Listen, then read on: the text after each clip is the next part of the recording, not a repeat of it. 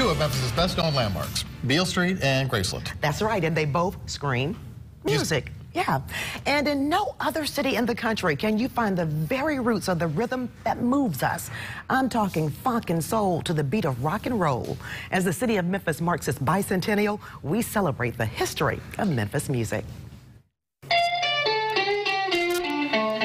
If you take a dart and just throw it on a Memphis map, it's sure to land on a landmark with a musical note.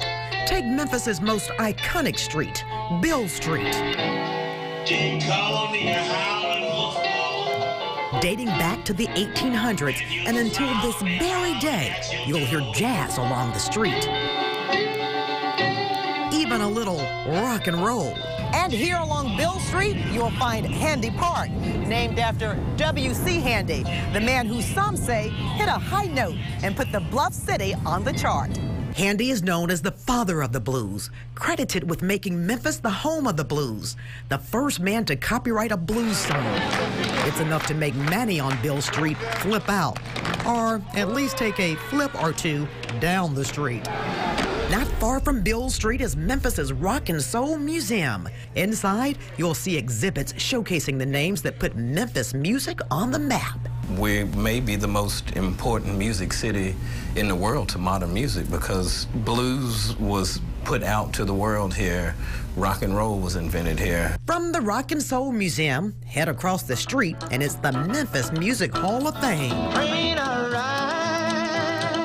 You'll see Memphis artists who inspired generations of musicians to come. Really has always been appreciated, I think, outside of Memphis, especially in Europe, especially Northern Europe, which of course, to them, seeing Otis Redding and Booker T and the MGs in 1967 was like the Beatles coming to the United States in 1964. People just lost their minds. Travel on a quiet street south of downtown, and you'll find where American soul music was born. Here at Stax, you'll see Isaac Hayes' 24-karat gold tricked-out Cadillac, Otis Redding's clothing, and even a real church inside where many generous started. Stax is one of those rare places where black and white could work together and be together in relative harmony during a time of great, unrest. Turn a few corners and there sits Royal Studios. It's one of the oldest continuously operating music recording studios in the world.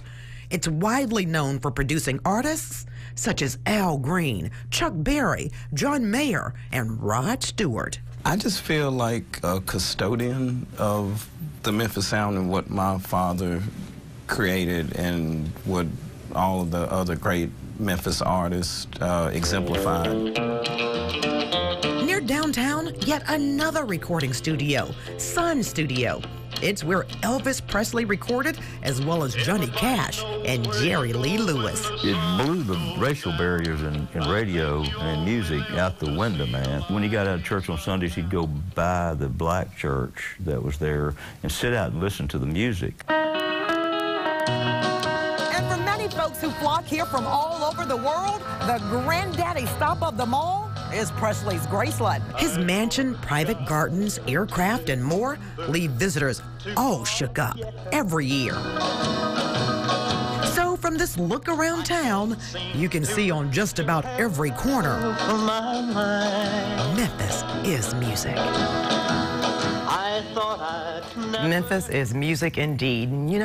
There is a boom of local Memphis musicians challenging norms through their lyrics. So tomorrow night, we celebrate Memphis with this new generation of bold musicians. All right, we will look forward to that. By the way, Local 24 is a proud supporting partner of a new century of soul, the official Memphis Bicentennial celebration.